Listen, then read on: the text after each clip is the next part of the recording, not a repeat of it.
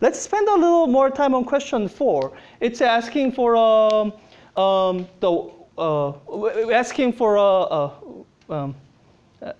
sorry, I'm hesitating between different terminology. So you could call this a vector, wave function. The one I kind of wanted to call it, but we haven't used in this class so far, is a spinor. Spinor is the more specific term for the mathematical object we are dealing with. But let's call it vector. So find the vector which satisfies this particular relationship. So I think this is not the same. I don't think this is the exact same thing I was doing. So this is a simple enough of an operator that we can kind of guess and check. So let me do that. I think many of you derived the result already, probably. But I kind of need, when you did that, did you get this as your result? No?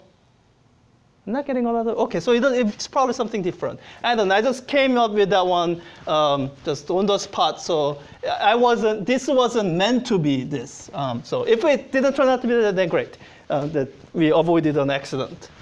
So for question 4, what we were tasked to do is we had this particular equation. So let's just give it some labels. The spin up in the x direction, which will have components a and b. And these are potentially complex numbers. Maybe not. And what these a and b need to satisfy is this equation. The multiplication by the x spin operator, h bar over 2, 0, 1, 1, 0 is equal to, and I gave you the, wait, not equal to, that multiplied by this vector is equal to the scalar that we suspect is one of the eigenvalues or one of the possible measurements by the operator times, I want the same,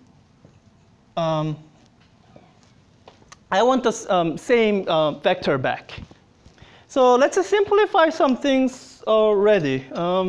So h bar over 2 cancels out, can get rid of that. And there is a systematic way to do it. The systematic way to do it would be to kind of write out your system of equations. Because what this represents is a system of 2 equations. Because when you write it out, you know, this times this gives you the first row. This times this gives you your second row. So maybe I should do it that way. Wait, so when you do that, yeah, so the result you get is A equals B, right? That's what you need for this to be satisfied. Yeah, so that accident I was afraid of happened. So if A is equal to B, then what your vector has to be is this. So it's instead of AB, it's AA. A vector of this form would satisfy that. Or you could even write it as, A times 1, 1. And I think I'm now realizing what happened. So I was asking you guys if you got the result for this as this. And let me ask you this.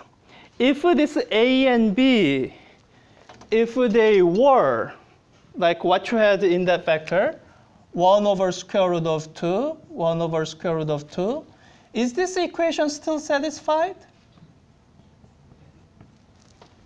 It is, right? Yes. So what meaning does the value of A have? It has no physical meaning. This A here, this is what we have been calling normalization coefficient. You've heard this mentioned in the wave mechanics context, right? So you also have normalization coefficient in the matrix mechanics. And this here is something kind of you see new in quantum mechanics. The kind of vectors we use in quantum mechanics, these vectors, their magnitudes have no, or their amplitude, their size has no physical meaning. So the reason this was written this way, this is a normalized vector. So when you calculate this, it's automatically already expectation value. If I gave you a vector that's not normalized, like this one, then you'd have to divide this by the dot product of the vector with itself so that the end result would be normalized. Okay? Yeah, so good. So what this answer for question 4, what that's revealing is that this state here, what this is X spin-up state. As in, this represents a spin state, which is pointing in positive X direction. Then it sort of, does that make intuitive sense? That if you had, if you had a spin up or spin down, and you measure the expectation value, then you would measure spin up or spin down. But if you had a spin, like pointing in the X direction, and you measure the average value of spin up and spin down, then this has on average 0 spin up or spin down. Right? Yeah, so that makes intuitive sense, right? Yeah, so all right, so far so good. And I gave you only one question because we have limited time in lab.